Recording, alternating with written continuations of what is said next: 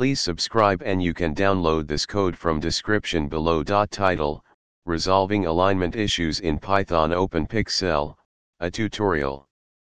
Python's Openpyxl library is a powerful tool for working with Excel files, enabling users to create, modify, and extract data from Excel spreadsheets.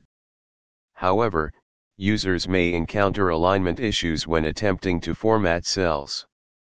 This tutorial aims to address and resolve alignment problems using Openpyxl, specifically focusing on the alignment class.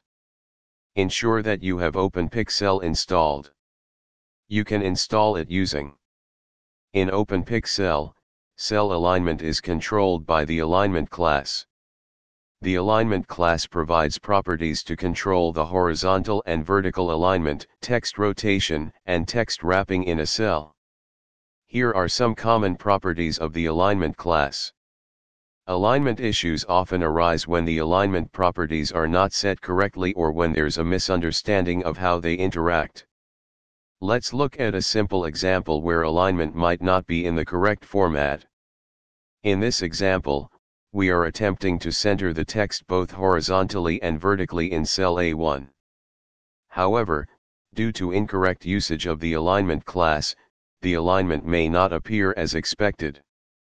To resolve alignment issues, ensure that you correctly use the properties of the alignment class. Here's an updated example. In this corrected example, we set the vertical alignment to center and added wrap_text equals true. This ensures that the text is both horizontally and vertically centered, and it wraps within the cell. Understanding and correctly using the alignment class in Openpyxl is crucial for achieving the desired formatting in Excel cells. By addressing alignment issues systematically, you can create more visually appealing and readable spreadsheets. ChatGPT